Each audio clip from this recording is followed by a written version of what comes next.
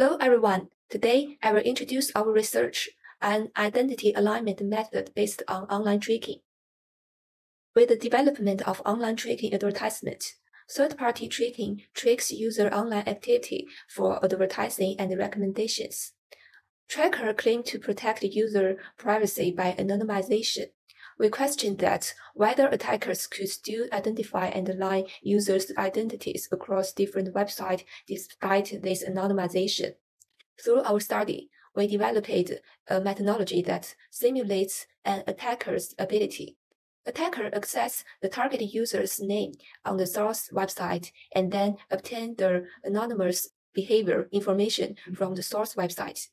The target website from trackers using the tracking data. The attacker creates an algorithm that helps them identify the target user's account on the target website. We introduce a passive attack method that effectively aligns identities and retrieves target website usernames, even from anonymized data.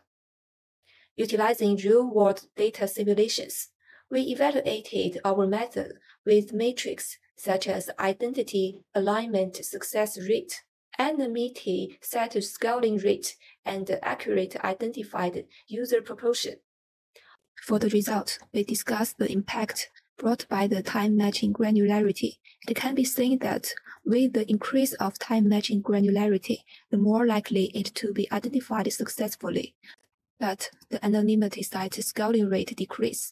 We also discussed the influence of user activity on the results and compare the situation which the tracker with and without distinction between browsing and posting behaviors.